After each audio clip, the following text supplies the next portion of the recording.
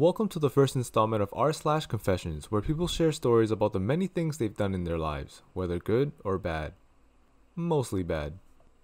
As always, if you like these videos or just like my voice, please hit that like button and consider subscribing, as this all really helps my channel grow and pushes me to create more videos. Now let's get started with our first story of the day, which was posted by Billy Club XXX. Cop pulled me over and I called 911 and lied to get out of going to jail. When I was 19, I was running late to work in my tiny piece of poop economy car, and on fumes of gas, I didn't come to a complete stop on a right turn. Lights behind me, so I pull over. I know I've barely got any gas at all and was almost at the gas station, hence why I rolled through the stop a little, trying not to have the car die. At that time, around 1995, a digital phone had come out called VoiceStream, now T-Mobile, and their whole big thing was the phones were digital, not cellular. They were the first phones with caller ID, and one of the big things the salesman had said over and over was since it was digital, the signal couldn't be triangulated or traced. Not that I cared, but it stuck in my mind. Well, as I give the cop my license, registration, and insurance card, I got an idea. I knew if I was late to work, I was going to lose my job. They were super strict there. So I get an idea, and right after I hand the papers to the cop and he's walking back to his cruiser, I called 911 and tell the operator I just saw a guy with what looks like a shotgun walk into a 7-Eleven that was about 2 blocks away. I confirmed the address, then I hung up. After 30 seconds later, the cop comes sprinting to my car and hands me all my stuff, rushed and said, "Come to a complete stop next time," then peels off to the direction of the store. I pushed my car to the gas station that I almost made it to and felt pretty pleased with my ingenuity. I was an idiot, and I confess. Edit. Wow, this blew up. I forgot to mention I would have gotten arrested, booked, and released because I was driving with a suspended license for unpaid traffic tickets and I had a bench warrant for it, because I'm an idiot. So it wouldn't have just been a few minutes late to work. The job was a physical high turnover one that didn't tolerate much. I don't know if I'm in the minority or the majority, but I think what OP did was genius. Our next story was posted by Baby Got Back 19. Confession. I do nothing at my new job and nobody seems to notice.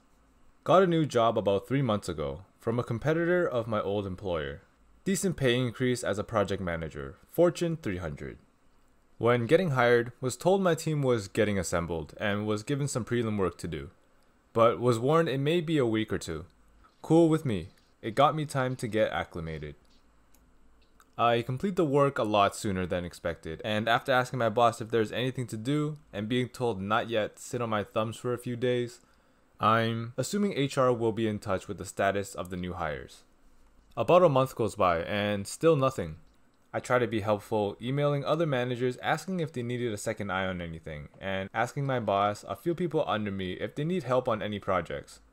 Yet no long-term goal can be found, and for the most part I essentially do nothing but play on my phone and day trade. I have my own office. I check in weekly with a member of HR, alternating between a few as to not make them angry, but hear little back. Eventually my boss retires and the new interim guy is from another department. I'm friendly with him, but it's clear he's a bit over his head, so I figured I'd wait a few days to let him know my situation. Eventually though, he comes into my office to thank me for doing good work on the initial pre-setup I had done a month ago. After that, he essentially leaves me to my own devices. At this point, I had written close to a dozen emails to HR, and even my boss's boss, but always got non-committal responses. Eventually, due to learned responses, I kinda give up and just figure someone will tell me, eventually. It's now been close to 3 months, and outside of extremely minor and favor tasks, and my initial pre-planning, I've essentially done nothing, and have not been asked what I'm doing once. I occasionally walk around the production floor with a clipboard taking notes so I'm seen, but I seriously feel like even if I didn't, no one would notice. My new boss doesn't seem to realize I'm one of his workers, and essentially leaves me alone, lost in the shuffle of a huge company. A bit annoying, but I'm not complaining, and I have documented proof of me trying to fix this situation. Until someone notices though, I'm happy playing words with friends and day trading while getting $35 an hour. And OP actually put an update. August 7th. I applied for a transfer across town and now I'm in an actual role. I'm actually fairly busy these days, but the reduced paranoia of getting caught is worth it and makes the day go by faster. Damn, OP. 35 an hour just to sit there and play on your phone all day? That kinda sounds like my job. Except I'm avoiding work and you just have no work. Our last story was posted by Al Bundy 758. I stole over $20,000 in a very creative way in the 90s. I worked at a fast food chain in the 90s when I was in high school. When I worked there, they were in the process of phasing out denominational gift certificates, $5, $10, and $25. The way it worked was if you spent more than half of the certificate, they gave you the cash back. So if you ordered $5.50 worth of food and gave them one of the $10 gift cards, they gave you the $4.50 back in cash. My manager was in charge of destroying all existing certificates as we transitioned to a more traditional credit card looking gift card. So my manager said he shredded the certificates like he was supposed to. But one night when I was closing, I found 2 boxes of gift cards tucked deep in the dry storage room. They were filled with the certificates that were supposed to be shredded. So I scooped them up, brought them out to the dumpster in trash bags, and threw them away. After we closed, I came back and recovered the bag, and brought the certificates home. I counted them.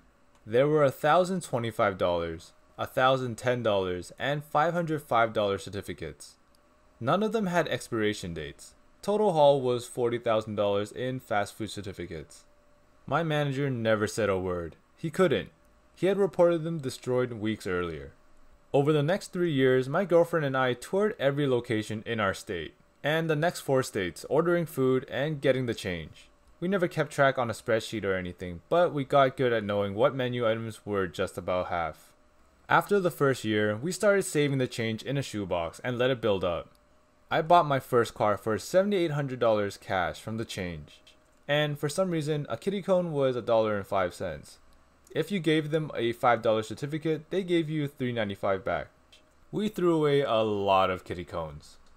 Damn, I wonder how your manager felt. He was definitely planning the same thing.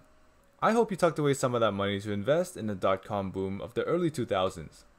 That concludes this episode of r/confessions. If you enjoyed, please like, comment, and subscribe as this all really helps my channel grow and pushes me to create more videos.